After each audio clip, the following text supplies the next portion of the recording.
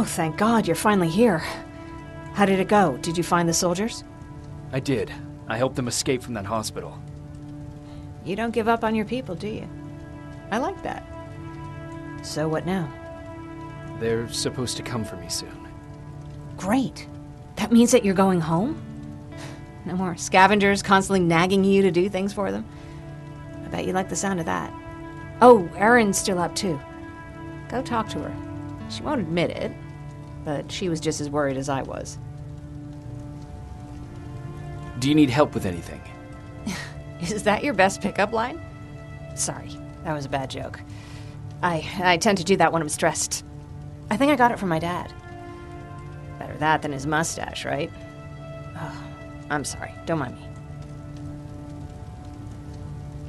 Seems you were very close. As close as could be.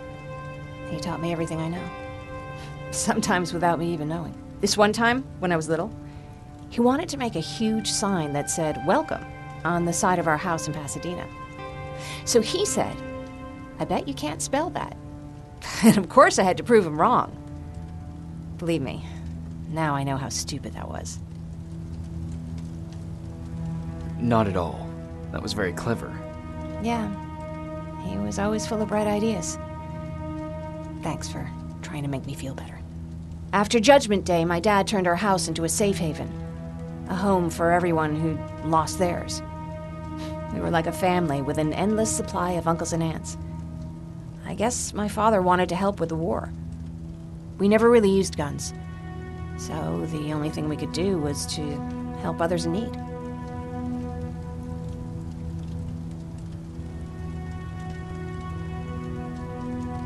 Seems like he helped a lot of people. He did. Right till the very end. Anyway, it was actually really cool. Everybody loved him, and he loved having them around. I think it's because he always had a brand new audience to listen to his bad jokes. He had this really terrible one. He'd walk into the room and ask if anyone had seen his remote because his team was playing. I always laughed at it. I'll never understand why. Was he a sports fan? I don't think so. He had a jersey that he wouldn't let anyone touch. But I don't think it was a token of his love of sports, or like a reminder of simpler times. Look at me yapping. I'm sorry, you probably have enough on your plate. Anyway, thanks. It's really nice to have someone to talk to.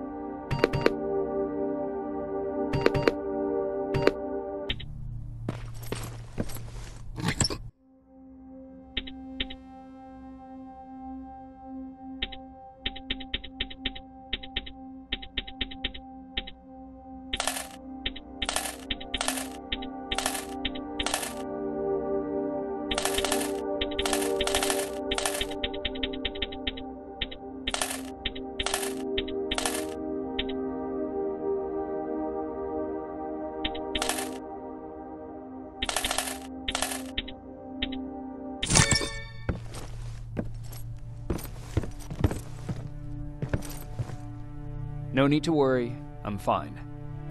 Who said I was worried? I've been thinking a lot about it, and if I can, I've decided to join the Resistance. I'll do more good there than here. I'm glad to hear that. I just hope you're better supplied over there than we are. Speaking of which, I see you've got those antibiotics I asked for. Good. Now I can call Ryan off. I asked him if he brought a shovel with him. If you think that was too morbid, he said that after Judgment Day, digging graves was one of the few things he actually got better at.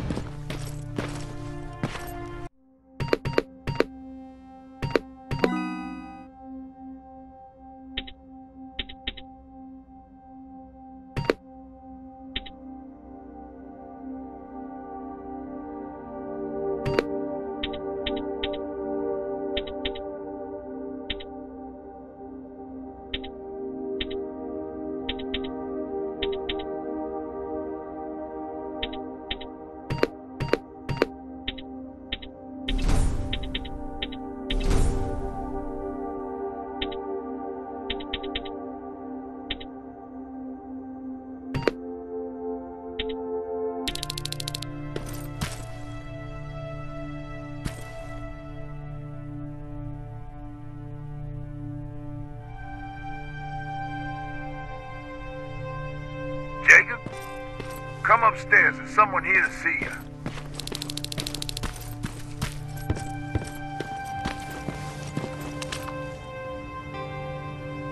Private Rivers.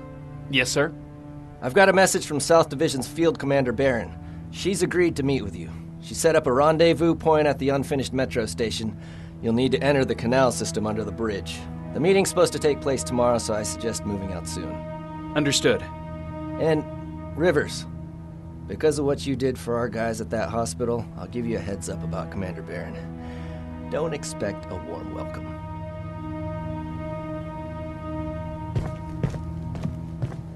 Looks like you're leaving us soon. Aaron wants to join me. What about you? What do you think about enlisting? Me? No. I still have hope I'll get that bus running again. Also, I don't like the attention Skynet's giving you guys. I'd rather stay as far from the line of fire as possible. Patrick, get back here! You better go see what's going on.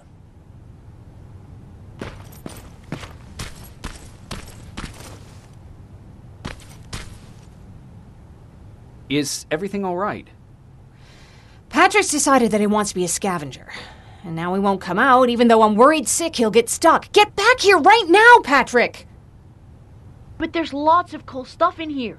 You told me it's our job to find stuff for the group. Your sister is right. Get back here. It's too dangerous. Oh, all right. I'm coming out.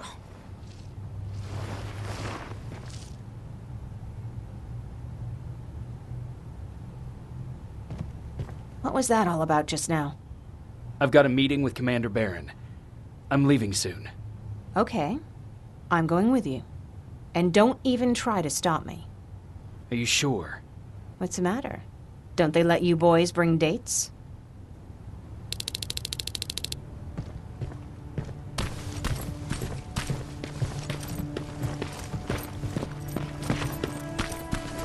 Don't worry, kid. She's just worried about you. But she never lets me do anything. That's what older siblings do. They look out for us. Was your brother like that too? Well, not really.